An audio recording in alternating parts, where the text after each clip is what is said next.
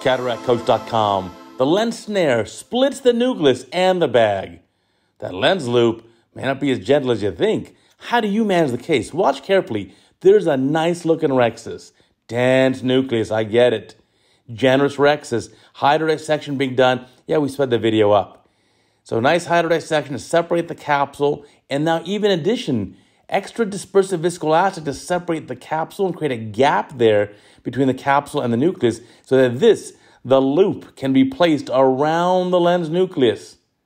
Now, that snare is going to split the nucleus, right? Watch carefully. Chopper's being used just to hold everything still so it doesn't snap around or move too much inside the eye to keep control there. The lens snare or the lens loop goes all the way through there. And let's see, is it split? It is split. The nucleus is split, but is everything okay? Let's watch and find out. So here we go. Now, rotating the nucleus. Now, watch carefully. As you rotate the nucleus, why is there such a huge gap between the two halves? Look at that. This is your sign right away. Capsular bag is split wide open. Absolutely wide open. Where's the one nuclear half? It's gone up behind that iris, but you understand eye anatomy. That's going into the anterior vitreous. So you can go with the phaco probe and try to pull it back. But you're going to get vitreous prolapse here in the anterior segment of the eye very shortly. Look at the huge gap there. That big nuclear chunk, that heminucleus is stuck way over there. So yeah, we can bring it back. This is the point at which I'd say, you know what, it's time to convert to a manual extraction here, SICS procedure. In fact, a lot of young surgeons I know would have seen that really brunescent lens and said at the beginning, let's just do SICS. And so here, surgeons going in with more viscoelastic. I like that idea. Don't let the AC collapse.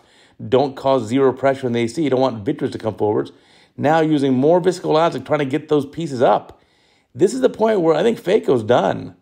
So 2 capsule support hooks there, but I don't think the issue is the anterior capsular rim. I think the issue is the posterior capsule. So again, trying to buzz in with the phaco probe to bring that piece up. This is risky, risky, risky. Because think about it, there's just no posterior capsule. You're going to get vitreous prolapse shortly. And there's nothing really preventing this lens from falling back. So surgeon's going to make an attempt here to get this first half of the nucleus out with the phaco probe. And it's dense. Look at this. Putting a lot of phaco energy in the eye. Be careful. Don't get a phaco wound burn. So let's see now. More viscoelastic behind it. I like that idea. Good move. Good move. This is a tough case. This is stressful. What can you do, right? You know this case is going to be difficult going in. And sometimes you can't predict these things. And yes, these instruments like a lens loop can be helpful, etc., but nothing's without risk. And you know, as surgeons, we take on that risk every day when we operate. So let's see, progress being made, removing that first heminucleus. So that piece is coming up. And then, yeah, I wouldn't do too much more chopping because I don't want to create multiple pieces inside the eye that are just going to potentially fall back. So again, this is stressful, stressful, stressful. Plenty of viscoelastic here. Open up plenty of viscoelastic. So now it looks like maybe the first half is almost done. By some good stroke of luck here, that first half of the nucleus looks like it's just about fully aspirated. And then there's still a remaining piece in the bag. Now remember where the break of the capsule was on the right side of your screen there, so away from the incision. So subincisional space, there should be some reasonable support. So again, more viscoelastic going in. I like the idea. Yeah, there's no posterior capsule. Look how beautiful that red reflex is. That's because there's just no support.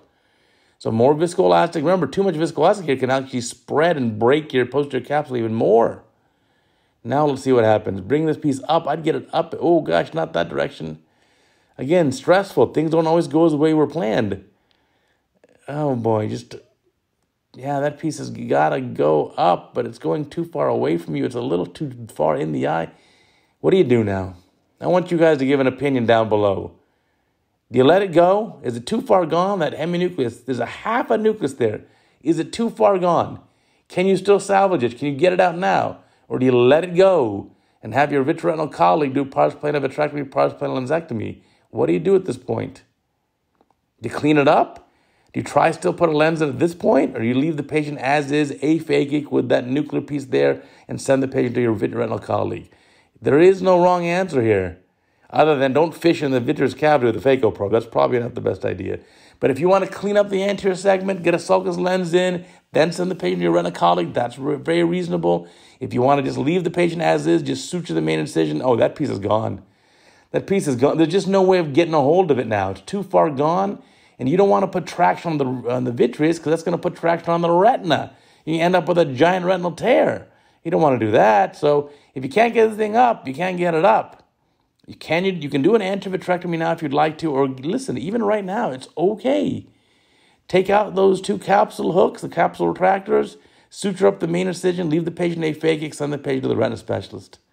And the patient's going to have a pars plana lensectomy, pars plana vitrectomy, and can have still a reasonably good outcome. So, again, hard to predict these things happening. Looks like what now? Bimanual IA, is that a vitrectomy cutter? Maybe cleaning up some cortex? Yeah, I guess that's reasonable to do also. Again, leave a comment below. What would you do in this situation? Tough case. I'm not sure there's a great answer to do anything here. And also leave me a comment. Why do you think the capsule broke? Was it the fault of the lens loop device, the lens snare? Maybe it was. I want to remind you, we have a contest coming up, a resident surgical video competition. Yes, you can win cash prizes, including a grand prize check from me to you. The directions are going to be here on the screen, but if you want the click-through links, you're going to have to go to CataractCoach.com. Yes, you'll have to leave YouTube for a moment and go to the actual website, CataractCoach.com. Click on today's video link, and you'll have the hot links there for instructions of how to upload your video and what are the criteria. And yes, you can win this contest. I promise. You got to enter, though, right?